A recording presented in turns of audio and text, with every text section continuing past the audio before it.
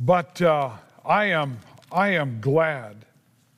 And Brother Mike Kelly, once again, when you made mention about the spiritual gifts and just not being preached enough, I am so glad that we came to this, because the Lord has opened my eyes to, let's just put it this way. If I had it to do over again, if I could go back 30 plus years ago, I would have made much more of the gifts. And it hurts when you stop and consider that there are Christians that wind up letting these precious opportunities go to waste.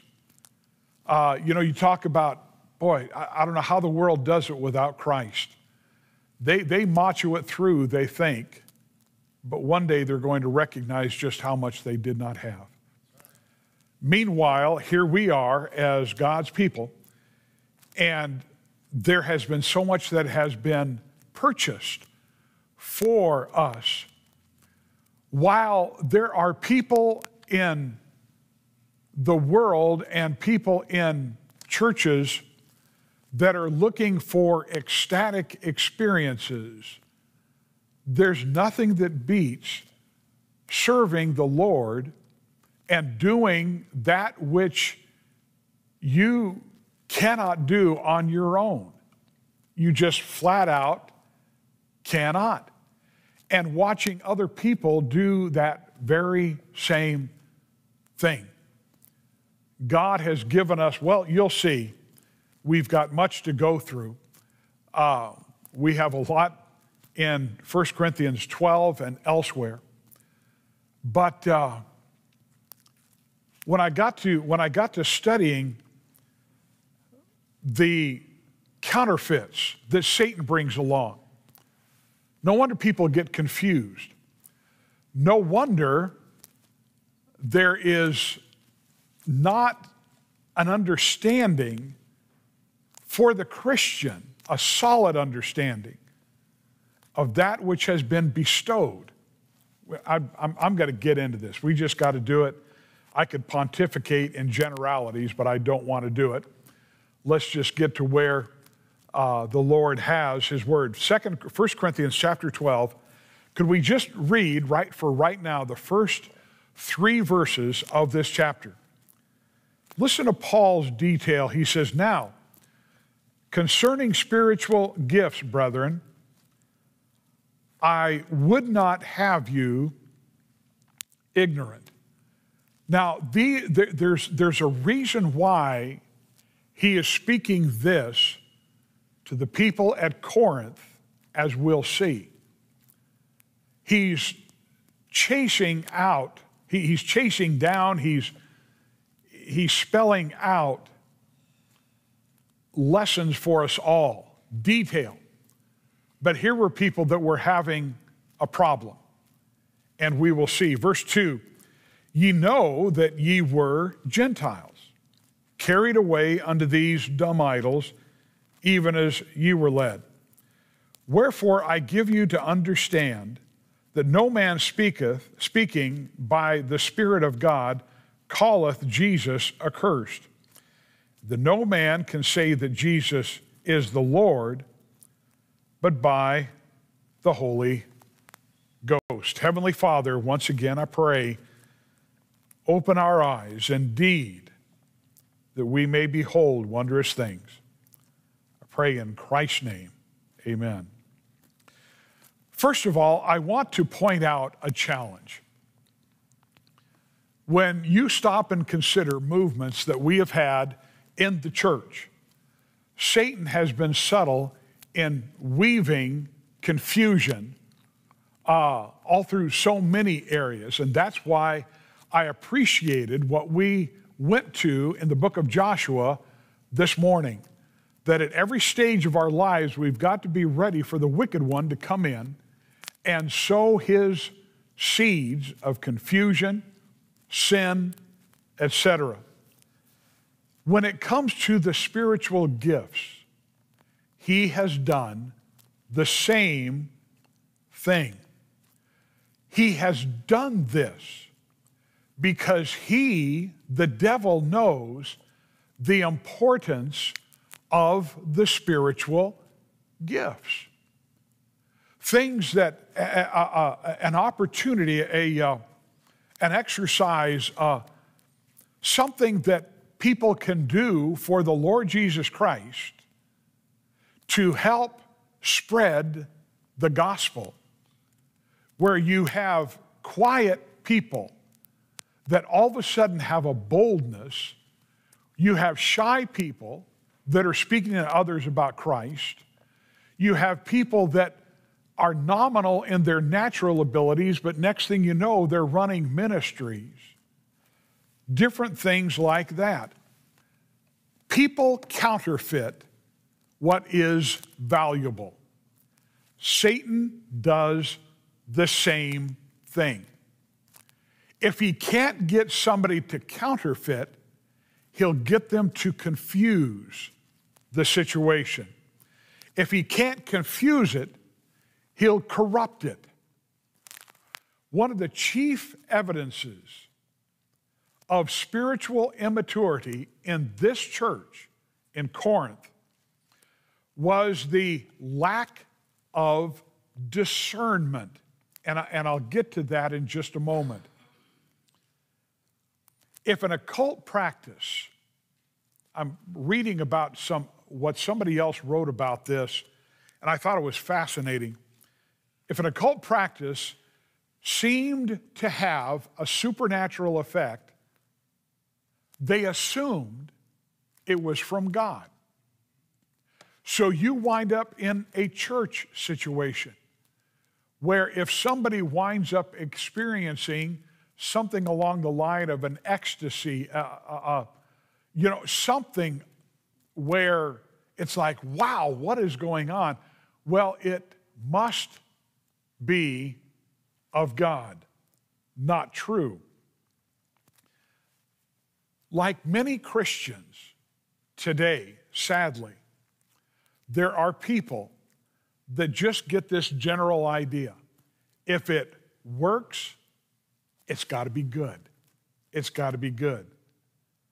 But there were Christians in Corinth that had a question about this. And apparently, what took place, they contacted Paul and said, would you please clarify when it comes to the spiritual gifts? Because not all the leadership was on board doing what was biblical. I've told you this before, so if you'll bear with me, just in case there's somebody here that hasn't heard this.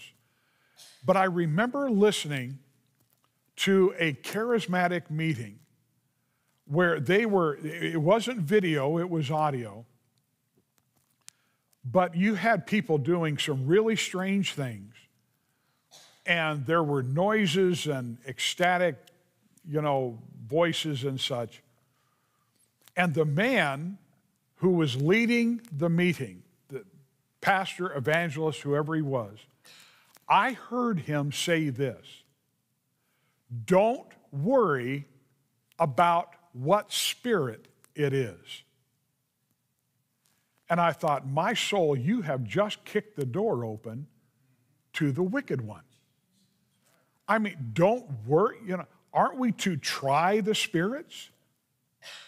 But that was not the attitude, because the thing that was more important than the spirit that was doing the work was the experience. And again, had an attitude. If there's an experience, it's got to be good. There have been people that used to come to this church that are now in situations where they're looking to an experience. I remember talking to one specifically. I should have called him out on it. I didn't. I was listening, didn't want to get into it, and I think maybe I should have. But it's like, wait a minute. Book, chapter, and verse, please, while I show you a couple of things that ought to alarm you about that. So they asked Paul to tell them, look, How can we determine whether it's the Holy Spirit or another spirit? Like I said, 1 John 4:1, beloved, believe not every spirit, but try the spirits, whether they are of God. Why? This is important because many false prophets are gone out into the world. Because false prophets went out into the world as we drive to church every time we pass a Kingdom Hall. Because the false prophets have gone out into the world. Today or yesterday, while I was out, I wound up passing by 2 Mormon missionaries. They're out there. They're out there. They're preaching a false gospel. We need to recognize this. We need to be informed, not to an extreme. We don't put our main focus on the false prophets and the false doctrine. This is our main focus. But we need to be informed of counterfeits. If we're going to answer people when it comes to the gifts, this is what Paul meant when he came here. He says, you know something? I would not have you ignorant. Secondly, be desirous. We need to be desirous of exercising our gifts. And Mike, I think it goes back to that you know what? I fear, and I don't know how prevalent this is in so many churches, but I fear people that come into the body of Christ do not recognize that they've been given special gifts, and so they never exercise it. They never stop to consider that they can step out in faith and trust God with what it is that they have. So there was a desire, number one, there was a desire for clarity about the spiritual gifts. Like Paul said in verse 1, now concerning spiritual gifts, brethren, I would not have you ignorant. That comes from the same Greek word where we get our word agnostic. It means to know, to be ignorant of, or to not know something. It could be either to err or to sin. He didn't want them to be doubtful in this matter. Paul was implying that, look, when it comes to this area, we do need to be wise. Now, the Greek word for gift, spiritual gifts, it literally means in the Greek spirituals or spiritualities. He's referring to those things, again, that the Lord gives that we can exercise on. Spiritual gifts refer to special abilities that are from the Holy Spirit and are given to every single Christian. Hey, brother, can I meet with you right after the service tonight? Excellent, thank you. No, you're not in trouble. I just need to get something from you. And it's not money. To be used to serve and meet needs of others. This is what somebody put there. That it's amazing for the body of Christ to come together. It's not just a social event. This is why it's important for God's people to come together. You cannot replicate what the body of Christ is over a camera. You just can't do it. Now, for people that can't because of their inability, because of their age, or physical things, we understand. But when it comes to coming together, hey, listen, forsake not the assembling of yourselves together, period. That's Bible. That's Bible. And there's a reason, and one of the reasons is we are called to exercise gifts of encouragement. There are gifts of mercy. We'll go on. You'll see those things. There's the call for these gifts is not self-edification. I'm not up here to make Mike Rodgers look good. First of all, that's an impossibility, especially coming up 70. But this is just simply, here you fade into the background. You know, I'm dead in Christ, but I'm alive in Christ, but dead to self. This is for the Lord. Brad is back there as an usher for the Lord. Roger leads singing for the Lord. On and on and on and on. We'll be mentioning some of these things. Ephesians 4:8. Wherefore he saith, when he ascended up on high, Christ, he led captivity captive and gave gifts unto men. Later on in Ephesians 4.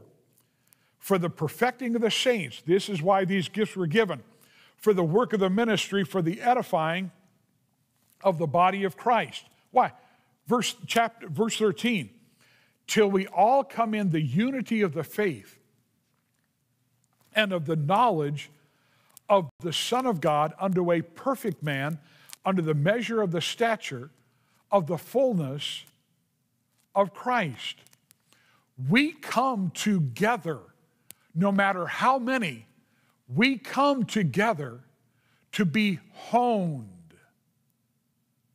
so that we are a functioning unit. That local body of believers to do the work of the ministry. In 2 weeks, we'll have the Lord's table. Yes, we're going to have a picnic, but we're going to have the Lord's table, and then we're going to have prayer again as we begin to warm up for that men's meeting. And I tell you what, Tim and Megan are excited. It's a lot of work, but every time it comes around. And we need to recognize that there are men, hundreds out there, that talk about this meeting and what God has done. Families do the same thing. Nothing like it. If you're wondering, now stop and consider. I know I'm looking at some aged saints, so you already know this. But if you're wondering if God has given you a spiritual gift, the answer is yes. And oh, by the way, one of the gifts is not critiquing the pastor. Right, Roger? Everybody, including backslidden Christians, has a gift, and they need to use it. They need to get right with God. We use the gift, and I'm getting into detail. There's a reason. We use the gift to serve others and to serve the Lord, not ourselves. Ephesians 4:7. But unto every one of us is given grace according to the measure of the gift of Christ. 1 Corinthians 12:7. But the manifestation of the Spirit is given to every man to profit withal. We'll see that in a while. 1 Corinthians chapter 7, verse 7. But every man hath his proper gift, one after this manner, and another after that. The point is, we haven't. 1 Peter 4:10. As every man hath received the gift, even so minister the same one to another as good stewards of the manifold grace of God. Peter is telling us we are stewards of something very precious. We are overlooking something that God has given, and it has come by His grace. It's been distributed to all by the Lord. That needs to be remembered. In doing this, in stopping and remembering, considering what we have in Christ, we need to stop, take a breath, and remember this. Number one, look, we're not to use our abilities boastfully. We don't do it for pride's sake. Again, it's for Christ. We don't belittle ourselves in a false humility. I mean, hey, there's none of us have anything to boast about. It's all been given by God. But we don't talk ourselves down so that we lower expectations from other people. No, listen, God is in control.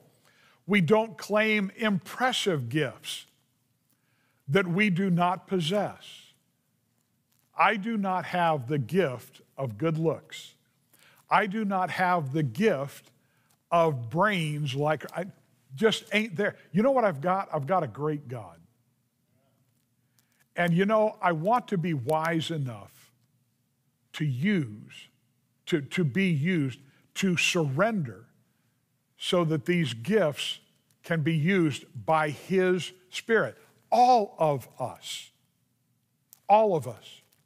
We need to be thinking about that when we think about retooling our outreach, about, giving in missions, about giving period, about exercising our testimony in the community. We need to be thinking. We don't fail to use our gift out of jealousy. I praise God for pastors that pastor bigger churches. If God has given them the ability, have at it. Absolutely have at it. By God's grace, I want to see Faith Baptist do what Faith Baptist can do. And that's it. If there are people getting saved elsewhere, praise God. If there are people that are pushing along with a dozen people on Sunday morning, praise God.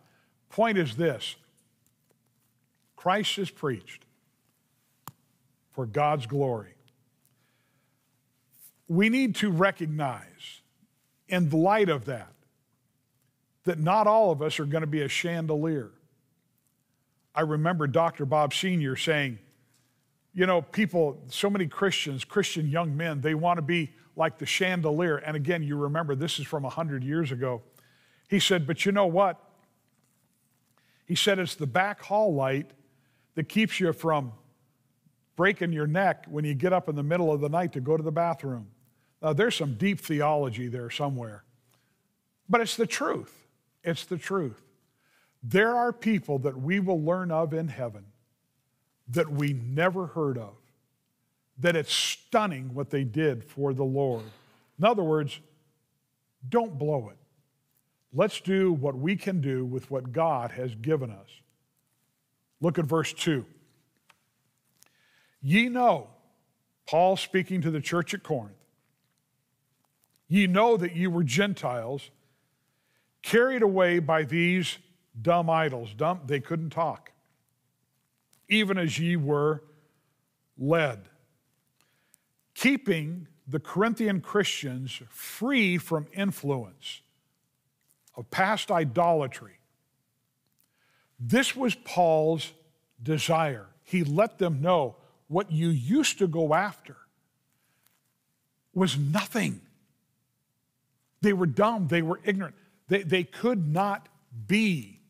They couldn't be God. They were rocks. They were gold, silver. They were wood.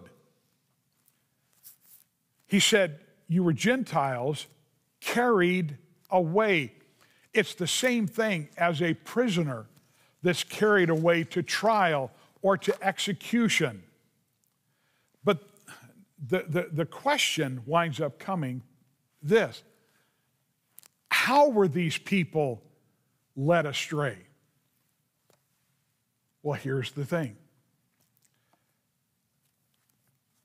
These exercises that these false religions had in the places of worship, in these temples and such,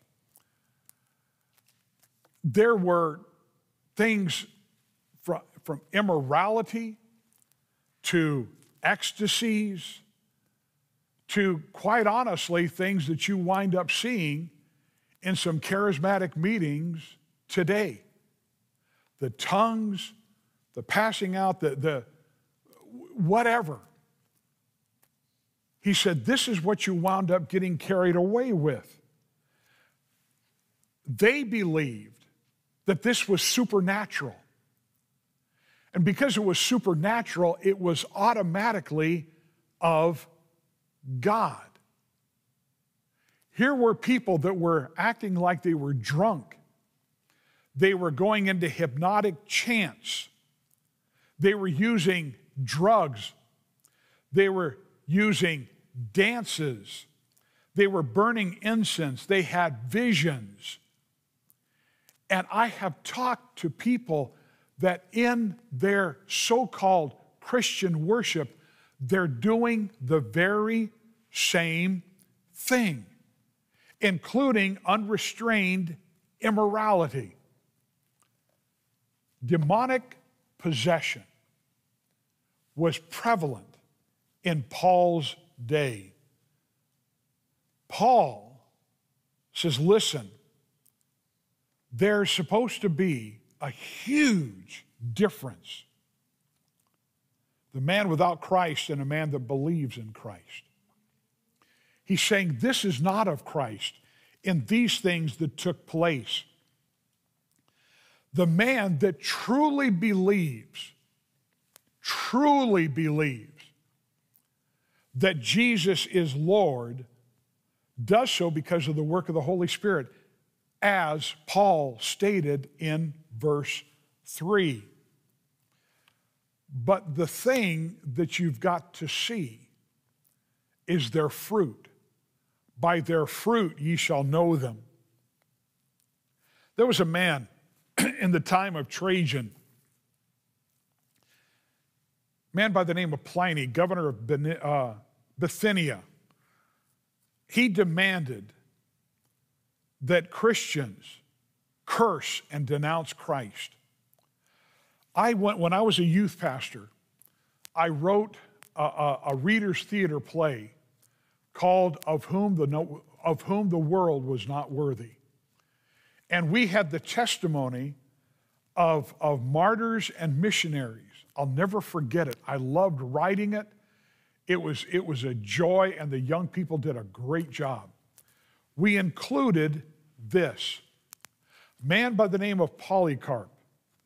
He was the bishop of Smyrna. He was arrested, and the demand of the proconsul was, you say this, away with the atheists, swear by the Godhead of Caesar, and blaspheme Christ. This was Polycarp's response. I loved it. 86 years have I served Christ, and he has never done me wrong. How can I blaspheme my King who saved me? Anybody can get up. Anybody can get up and say, Jesus is Lord. That right there, that is Holy Spirit power. Remember what Christ said in Matthew 7. Not everyone that saith unto me, Lord, Lord, shall enter into the kingdom of heaven, but he that doeth the will of my Father, which is in heaven. That's why we're told by the same writer, Paul. He says, hey, examine yourselves whether ye be in the faith. Prove your own selves. There's a world out there that's doing this. And there are people that are coming after it. And it's kind of sad. As things are changing in the world, as foundations are shaking, on and there's so much uncertainties that all of a sudden you just start seeing changes in people's lives. Next thing you know, you don't see them all that much anymore. You don't hear from them that much. There are some people, praise God, they're faithful. We've got to get settled who we believe. We've got to get settled what we believe. Peter wrote this in 1 Peter 4. For the time past of our life may suffice us to have wrought the will of the Gentiles when we walked in lasciviousness, lust, excess of wine, revelings, banquetings, and abominable idolatries, wherein they think it strange that ye run not with them to the same excess of riot, speaking evil of you. Paul makes it plain, again in 2 Corinthians. Therefore, if any man be in Christ, he's a new creature. Old things are passed away. Behold, all things are become new. So, for the Christian, again, we have these gifts. There are differences of them. They are for the glory of God, not for man. Now let's go to a verse we didn't read. Let's go to verse 4. Again, 1 Corinthians 12, verse 4. Now there are diversities of gifts, but the same Spirit.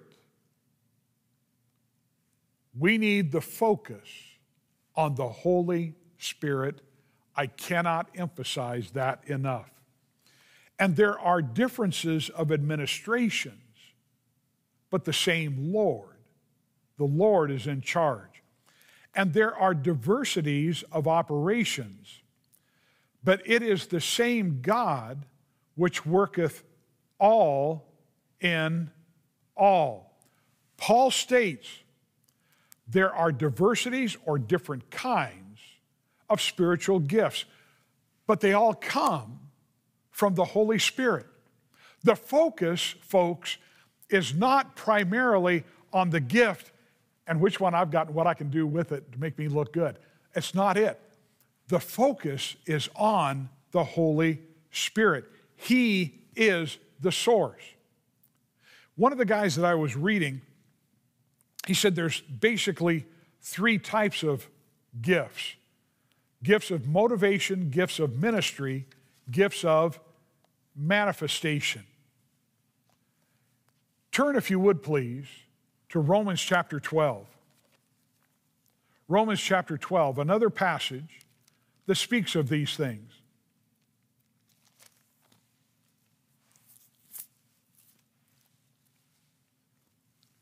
Now, again, the focus is the Holy Spirit. We need to be looking at these things with a serious heart attitude. Lord, what have I done? What am I doing with this gift? I need, Lord, your guidance in this. Look at verse 6. Having then gifts according to the grace that is given to us, whether prophecy, let us prophesy according to the proportion of faith, or ministry, let us wait on our ministering, or he that teacheth on teaching, or he that exhorteth on exhortation. He that giveth, let him do it with simplicity. He that ruleth with diligence. He that showeth mercy with cheerfulness. These are motivational gifts. These are things encouraging each other.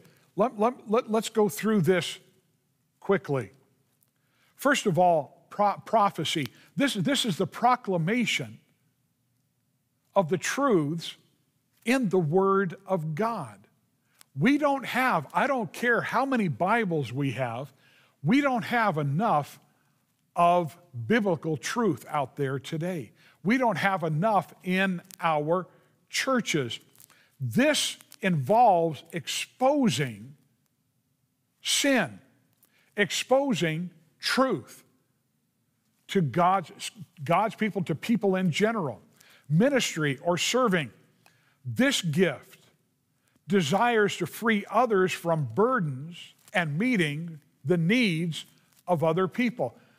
I can see this in our church. People, they have this desire. They have this gift of serving people. There's teaching. This gift makes the Word of God understandable.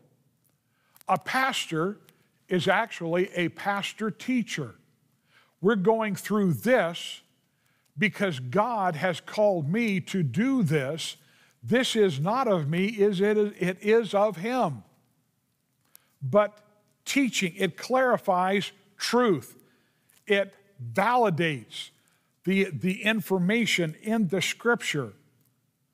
And what we do, like this morning, I mentioned this. Listen, we all have a decision to make. When it comes to discernment, where is the danger for how we think and who is in control of our thoughts and what we need to do? Therefore, make a choice this afternoon. Who was generally in charge of how we thought? You know, I remember, and this is serious, I remember having, it was almost like my default setting in my heart and mind was one of discouragement. 20 plus years ago, 25 years ago. Man, that was hard. I needed help in coming out of that. Praise God, it was Jim Benny that helped me through that. We all have a default setting where we put ourselves in. Where are we allowing that to be? There's exhorting. Exhorting means to call near. This gift desires to stimulate and promote spiritual growth. You know, do not take it lightly that in the gathering together of God's people, no matter what size the crowd, the response can be an encouragement to others who are hearing the same truth. How many of you have ever had a situation where you're listening to a message, and it wasn't so much what the preacher said, but who said amen? It's the truth. I mean, there have been people that Sharon, you remember Mr. Packer. Remember him? I can name off some people that you wouldn't know. But then there's people here that are in this church and we're in this church, and I praise God for their attitude. I praise God for their response to the Word of God. Then there's giving, the person who makes wise choices and has the ability to give to God's work. There's ruling or organizing. I could name people right now that I believe they have that gift. One of them is sitting in a chair back there. When it comes to organizing, just getting people, okay, let's, this is what we got to do, what we got to do.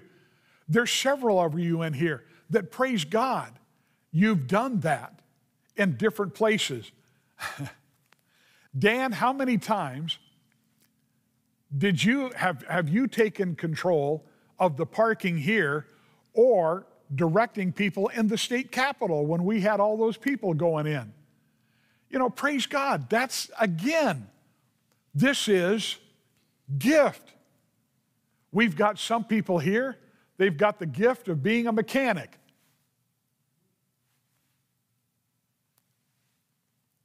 There's a lot. And then there's mercy.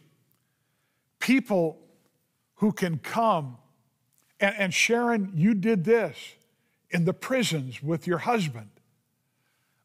You can lift a burden. When you went to see some of those men and you prayed with them, they're burdened about their families. They're burdened just about, just living. You prayed. You loved those guys. That's the gift of mercy. They give comfort. Somebody with the gift of mercy, they give comfort in difficult times. Now, how many of you have ever met a Christian? They didn't have the gift of mercy. And sometimes they would try, but, you don't do it by walking up to somebody and with a smile on your face saying, suck it up. Now sometimes, guys know you need to be motivated. Hey, come on, you're going to be okay. You're going to be all right. But sometimes you've got to have somebody that they've got bigger ears than a mouth. They can listen. They can shed a tear. They can pray. Your spiritual gifts, bottom line, your spiritual gifts makes you sensitive to certain needs that others may not perceive. I think it's fascinating when we wind up having more of a group and there are ladies that zero in on other ladies. Something's going on. Somebody needs to talk to somebody. I tease the ladies on Wednesday night. Y'all are over here, but I guess ladies need that at times. And then the men need to remind them that they need to get to praying a little bit more. But I trust the ladies in this. I got to back up a little bit because A, my wife is sitting here, and B, I'm starting to rile up Cheryl when it comes to this. So I'm on some thin ice. I really am. Each of us, in closing, each of us is commanded in Scripture to perform one way or another, actually, all of these motivational gifts. We can learn skills. We might have one down big time. But let us honestly do pray about, hey, doing what we can. We've got some other gifts we're going to be going to. But let's stop and think about this. We're all to proclaim the truth. In other words, be a prophet. 2 Timothy 4:2, preach the word. Be instant in season, out of season. We are all to serve others. For brethren, ye have not been called unto liberty, only use not your liberty for an occasion to the flesh, but by love serve one another. We're all to instruct others. In other words, we can be a teacher. Colossians 3:16, let the word of Christ dwell in you richly in all wisdom, teaching and admonishing one another. We're all to show mercy, true enough. Bear ye one another's burdens. So fulfill the law of Christ. But again, some people have a special gift for that, but we can all, to a degree, do it. We are to share with others. Be generous. Freely ye have received, freely give. Romans 12:13, distributing to the necessity of the saints. We are to be organized and plan ahead. Let all things be done decently and in order. And we all are to exhort others. Hebrews 10:25, not forsaking the assembling of ourselves together as the manner of some is, but exhorting one another. And so much the more as you see the day approaching. The gifts and calling of God are wonderful. I pray that we get a little more excited about what God has done in our lives and what He has given us and how we can glorify our Lord and Savior in using them. We will continue there in 1 Corinthians 12 next Sunday night. Let's pray. Heavenly Father, Lord, some here might believe that there's not a lot they can do. Lord, if they're breathing, they can do. I pray that you would help us not to be reticent with our gifts, to renew our giving of ourselves to you, trusting you to use us as you see fit. Lord, I pray that people would be lifted up. Pray that people would be encouraged because people here surrendered anew to exercising Holy Spirit gifts that were given in their lives.